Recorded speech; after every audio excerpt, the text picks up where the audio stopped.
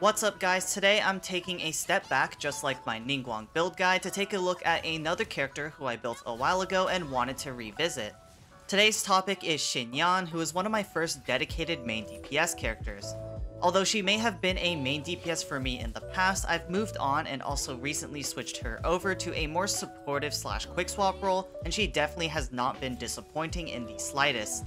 At C2 or above, burst support Xinyan is probably one of the easiest characters to build in terms of stats, and today I'm going to cover exactly how you want to build Xinyan to maximize the DPS on her elemental burst. Don't worry if you don't have C2 yet, you can definitely still build Xinyan as a burst DPS, but you'll just have to work a little harder to get the desired stats.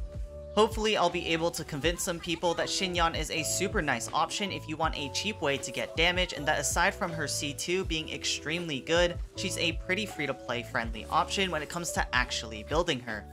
Anyways, this guide will cover Xinyan's best artifact and weapon options, which includes a few new options that have come up with the recent patches to Genshin Impact.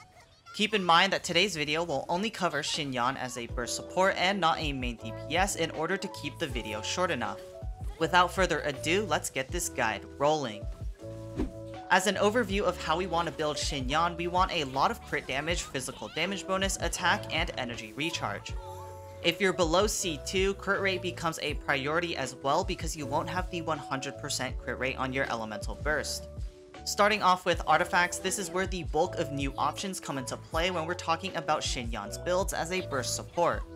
Since I last made a Xinyan video, she's gotten not one, not two, but 3 new viable sets that have opened up completely new build paths that are all very good and very interesting. For Xinyan's best in slot for consistent damage, we have the 2-set Bloodstained Chivalry with the 2-set Pale Flame. While Pale Flame isn't really new anymore, this is the first quote-unquote new set that I was talking about. Getting an extra 50% physical bonus damage is pretty much the most basic way to approach Xinyan, but it never disappoints.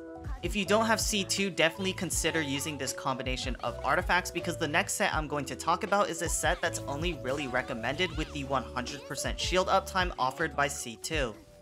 For our next option, we surprisingly have the 4-set Tenacity of the Millith, which is another quote-unquote new option that arrived at the same time as Pale Flame. This set is less traditional for a burst support Xinyan, but I personally have been running this set and it has exceeded my expectations. With C2 or Sacrificial Greatsword, Xinyan can have quite a consistent shield uptime and thus give the party a consistent 30% shield strength and a 20% attack boost. Given a little bit of investment into her shield talent plus the 30% shield strength, I've noticed that Xinyan's shield can actually take a few hits, which is really nice considering previously her shield had mostly been written off as flimsy or paper thin. However, without C2, avoid this set like the plague because not only will you fail to provide a consistent 20% attack buff to your teammates, your damage will also take a slight hit since this set does not offer physical damage bonus. For our third option, we have the very new Inazuma artifact set, the 4-set Emblem of Severed Fate. If you can get 200% energy recharge with this set, that equates to 50% elemental burst damage bonus, which is the equivalent of 50% physical damage bonus when we're calculating how much physical damage Xinyan can do with her elemental burst. An important takeaway with this set is that you don't even need to have 200% energy recharge in every scenario. The biggest upside of this set is not that it can match the 2 Bloodstain plus 2 Pale Flame in damage, but rather the total value that you can get out of this set. Even if you only run 60 to 80% energy recharge on Xinyan, this set gives a bigger elemental burst damage bonus than the 2-set Noblesse, plus the 2-set effect provides a valuable stat that makes things less demanding on your artifact substats. If you're looking for the ultimate cheap build on Xinyan, the 4-set Emblem of Severed Fate is definitely the way to go. Since I just mentioned Noblesse Obliged, the last set I want to talk about is the 4-set Noblesse, which is a very traditional build for Xinyan. If you don't have a common Noblesse user like Chongyun or Bennett on your team, then Xinyan is also a decent user of the 4-set buff because her burst cooldown is only 15 seconds long. As for artifact stats, the Hourglass wants attack percent or energy recharge, while the Goblet wants physical damage bonus and the Circlet wants crit rate or crit damage. In the Hourglass slot, you should be running attack 90% of the time.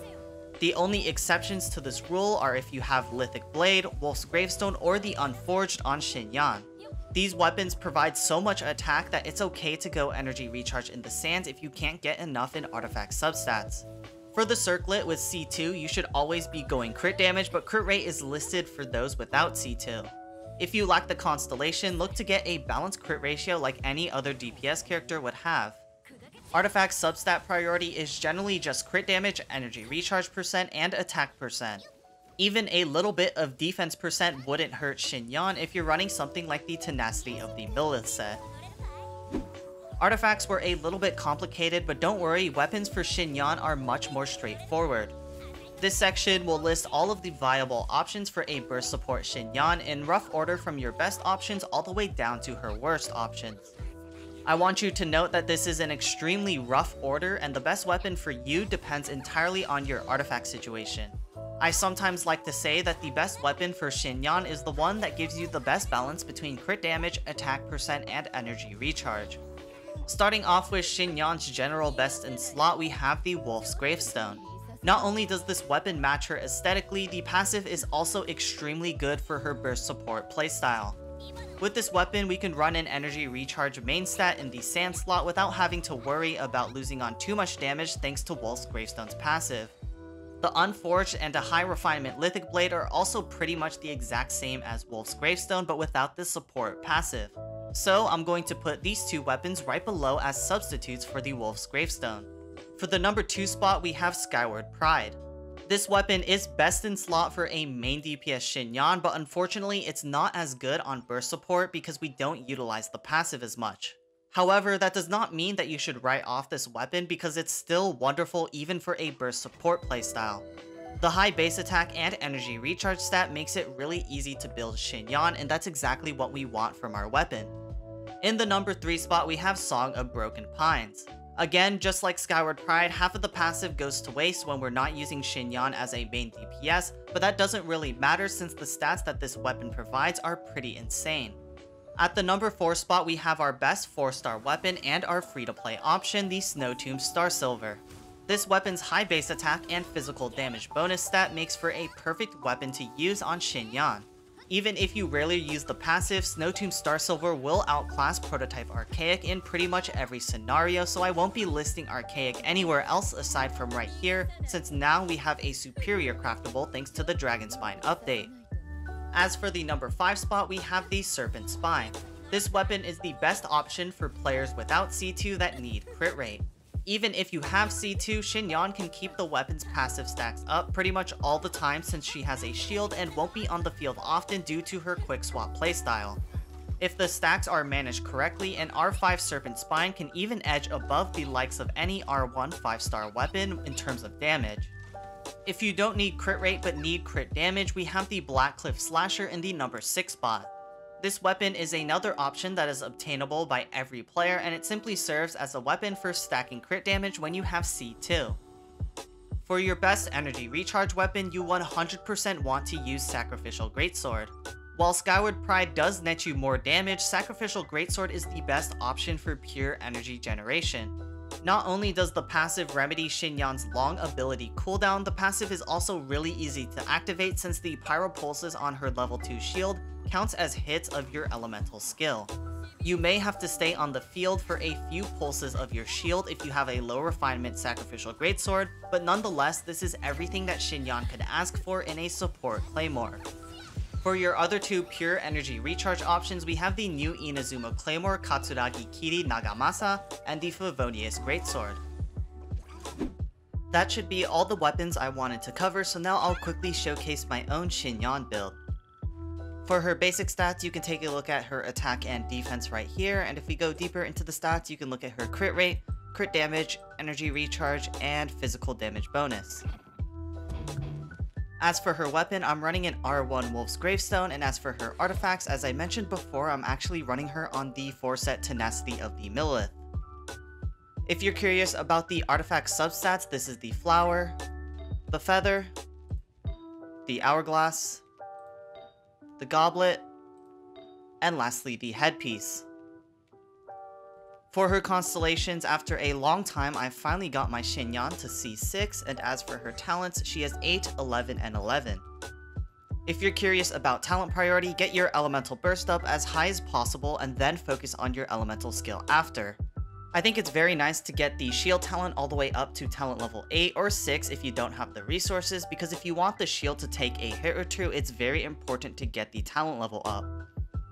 That's all for my Xinyan build, so now let me talk about teams that I like to use her in while you see some gameplay of my favorite Xinyan team in the 2.0 Spiral Abyss.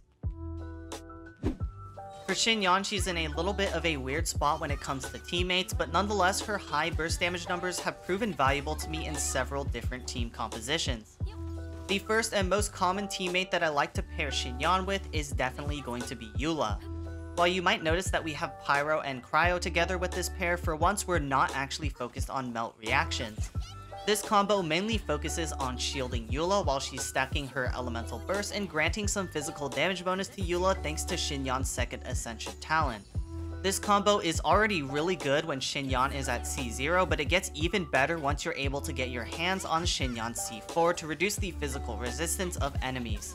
In this scenario, Xinyan works extremely well with the supportive sets like the 4-set Tenacity of the Millith and the 4-set Noblesse Oblige to buff Eula as much as possible.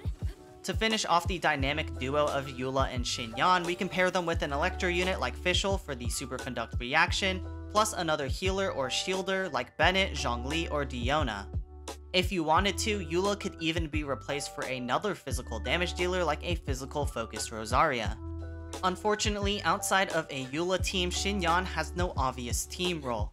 However, she is still very flexible thanks to her high damage burst and her Pyro element that can be used to finish off the Pyro Resonance. For example, another place that I like to use Xinyan, surprisingly, is a mono Pyro comp with Zhongli, Xinyan, Bennett, and another Pyro unit. Here, Xinyan can be either your main DPS or a burst support depending on if your last Pyro unit is going to be your main DPS or not. And of course, Zhongli can be replaced with an Anemo unit with the Viridescent set just like any other mono Pyro team. And with that, I've covered everything I wanted to talk about in this video. If you enjoyed this one or thought it was useful, be sure to support both the video and the channel. I know I promised a Sayu build guide, but I've been getting busy and testing her builds has been a super slow and difficult process for me, so I'm going to have to take a little more time on making a guide. But other than that, I have nothing else to say, so I'll see y'all in the next one. Peace.